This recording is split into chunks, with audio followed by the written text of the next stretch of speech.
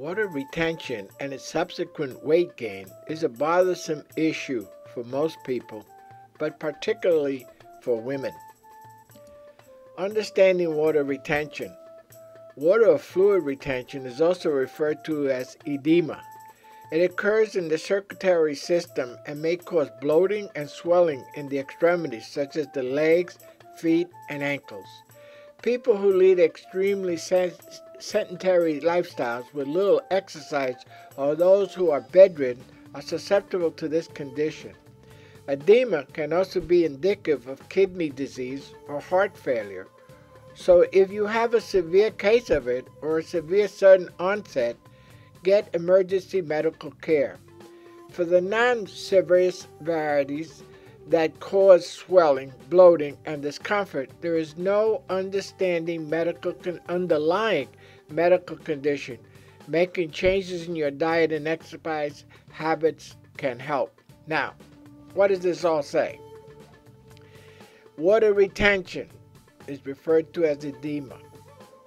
What it means is if you're not exercising, if you're not getting out there, if you're sitting around all day or laying around on the sofa and not doing any kind of exercise, we recommend walking, going for walks, going out there and enjoying your life.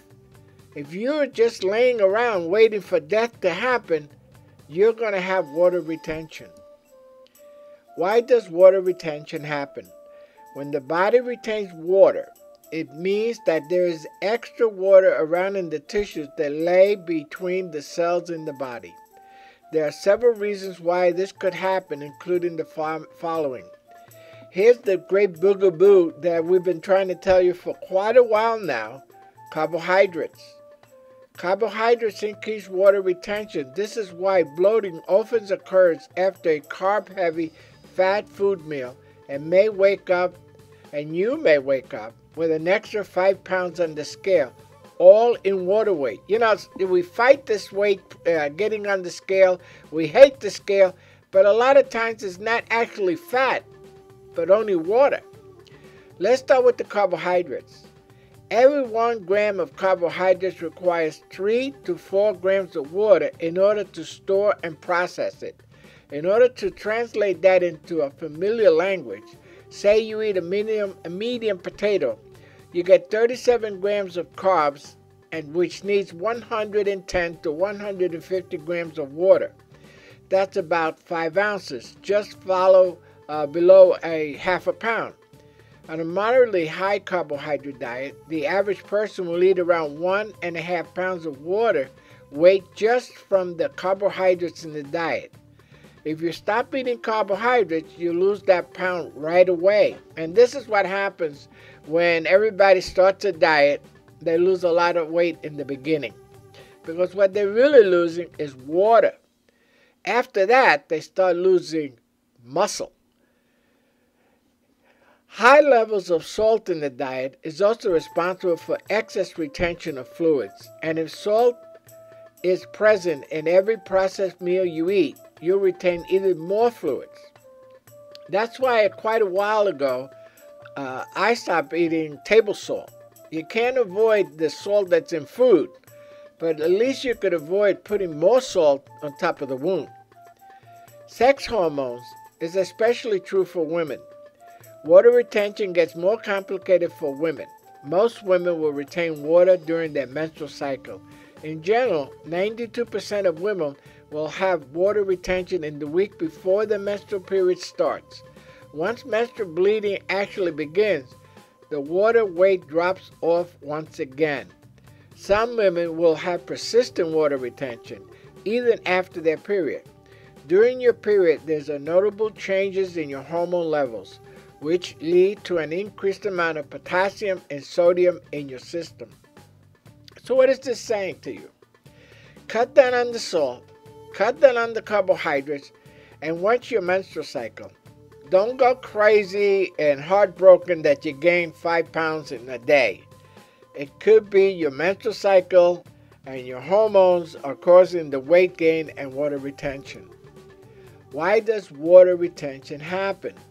Cortisol Chronically high levels of the stress hormone cortisol is a problem for many reasons, and water retention is one of them. It is difficult to say how much cortisol will increase water retention. It can also increase body fat so that the weight you gain from cortisol is probably both from fat and water. If you're stressed out and feeling puffy or bloated, some of that is probably from water. Your body is able to retain enough water to equal about 5 pounds per day, depending on the kind of food you take and the amount you consume. If you add up all those causes of water retention, you can easily get 10 pounds of fluctuation from just water. This is especially true for premenstrual women or for anyone who just ate a high carbohydrate dinner. Now, what are we trying to tell you? Stress, not getting enough sleep, not relaxing, not trying to get control of your nerves, and watching that scale every day, we won't recommend it. That's why we call it the Saturday morning diet. We want you to weigh yourself only once a week on Saturday morning, so you can have the same time period every week and not get on that scale and get depressed that you gain 5 pounds, which can be almost all water.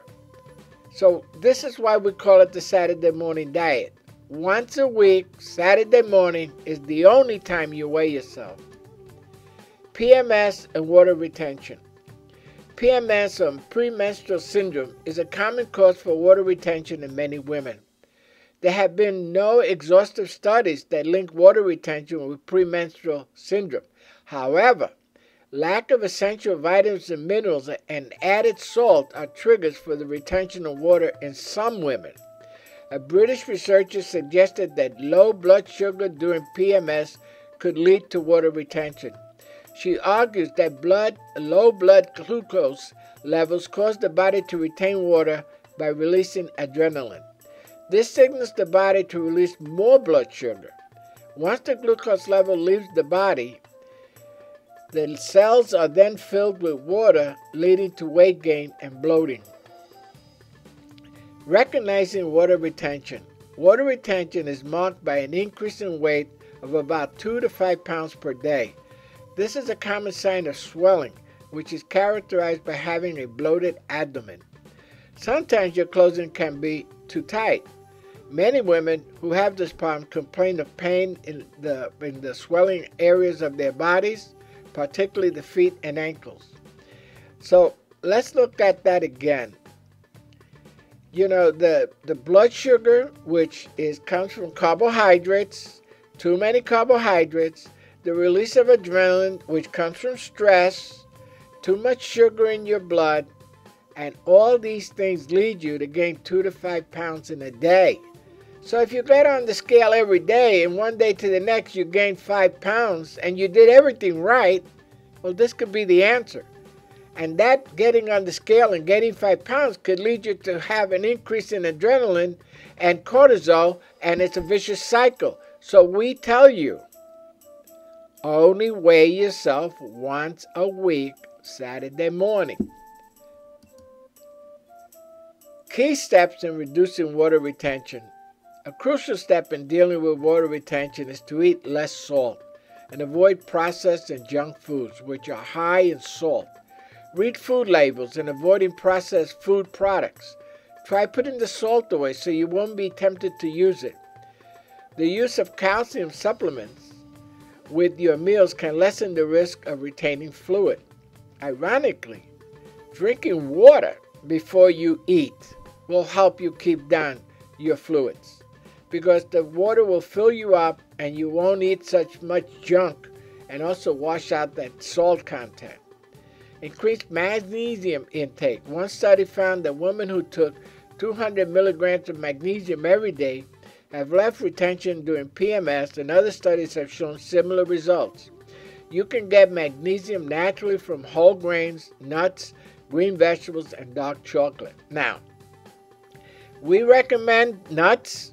You take 2 ounces, put it in a jar, that only holds 2 ounces, walk away from the kitchen, walk away from the nuts, and sit down and enjoy your nuts 1 nut at a time, not a handful. We also recommend the dark chocolate. Not a lot of dark chocolate, but some dark chocolate. You might want to consider working out during your menstrual period to avoid water retention and weight gain. Exercise will increase the blood flow to your kidneys for excretion. Now, men, listen up.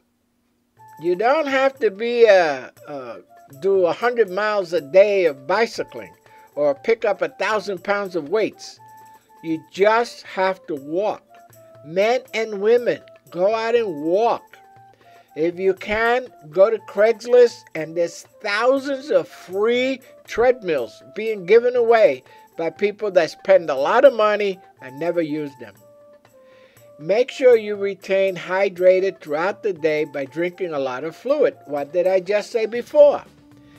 Drink water before you eat, and that will help you retain fluids. You know, we make a habit of having at least half a gallon to a gallon of fluids a day.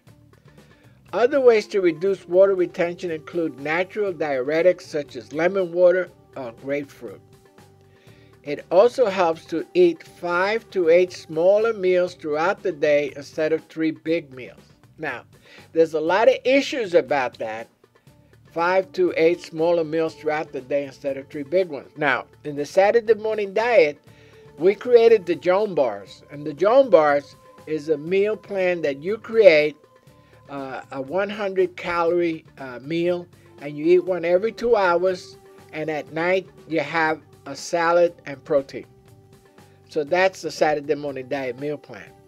So if you can have 5 to 8 smaller meals throughout the day, cut out carbohydrates. Eat more protein. Eat nuts. Eat cheese. Eat pepperoni. Have bacon and eggs in the morning. Cut out the sugar spikes and the salt retention, and you will stop and control your water retention.